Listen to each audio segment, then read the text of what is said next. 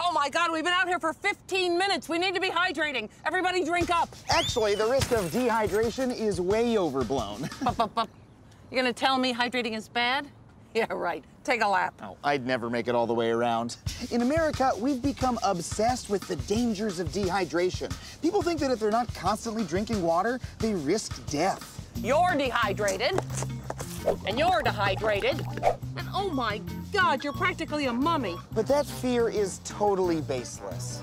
Yeah, right, Pup. Everyone knows you have to drink 8 glasses of water a day. Yeah, everybody knows that, but it's not true. No study has ever shown or even claimed that. It's just something people say. Really? Now you tell me. Water prevents cramps. Oh, where'd you hear that? From my coach. And I heard it from my coach, and he heard it from his coach, and so on. Well, you didn't hear it from science, because science says that ain't true. Well, how much water am I supposed to drink? Well, you can just drink when you're thirsty. That's crazy. You're a crazy person. Who are you? Oh, Patty, this is Tamara Hugh Butler. She's a professor of exercise science at Oakland University. Our bodies already possess an extremely sensitive measure of dehydration. It's called thirst. As long as we drink when we feel thirsty, we really won't dehydrate. That's how humans have done it for millions of years, and it's worked out fine. The fact is, truly dangerous levels of dehydration are incredibly rare and only occur in cases of extreme sickness or isolation. As long as you have free access to water and you drink when you're thirsty, you'll be fine. Then why do I do this to myself? Maybe because beverage companies have spent decades drowning us in ads like these. Hard-working hydration to keep at it. Hydrate the hustle. G2 from Gatorade, the low-calorie off-field hydrator. Lucozade Sport hydrates and fuels you better than water. Because the more water you drink, the better you feel. Drink more water.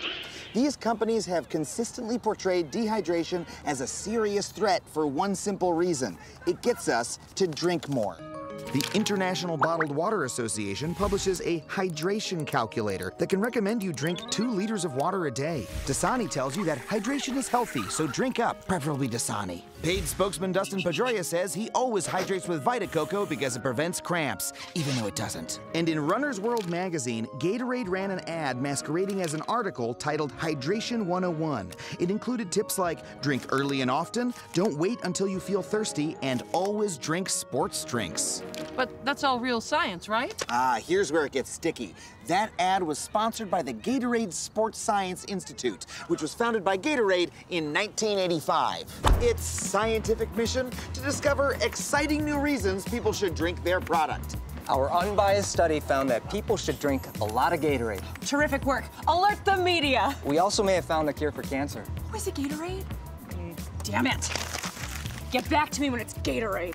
Gatorade also sponsors sports science research at universities across America, and this can influence their findings. The American College of Sports Medicine once recommended, when exercising, you should drink as much as tolerable.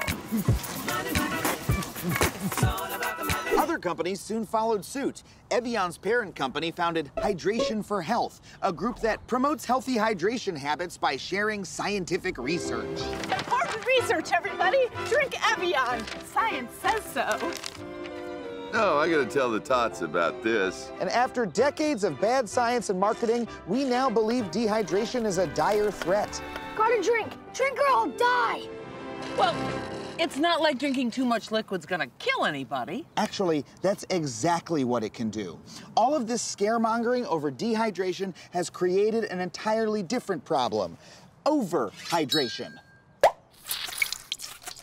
Phooey, you drink hard, you pee hard. Not if you're exercising. Exercise stops you from peeing by putting your body in water conservation mode. And if you overhydrate then, all that extra fluid has nowhere to go. Holy crow! It's called exercise-associated hyponatremia, and it can be deadly. In a study of the 2002 Boston Marathon, nearly 1/6 of the runners studied were found to have hyponatremia. These runners drank so much liquid during the race that by the finish line, they had actually gained weight. And she wins by a belly! Okay, now, that's a joke, but this is a serious problem in sports. At least 12 athletes have died from overhydration. No, that's terrible. It's true. Overhydration is dangerous. Most researchers, including myself, think that it's the marketing of the beverage industry that's responsible for this surge in fluid overload hypernatremia.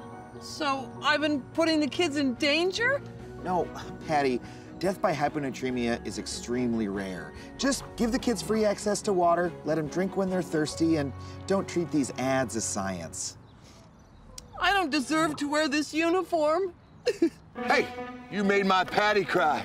Kids, let's practice some tackling drills. I've got just the dummy. No, wait! The truth about concussions is really interesting!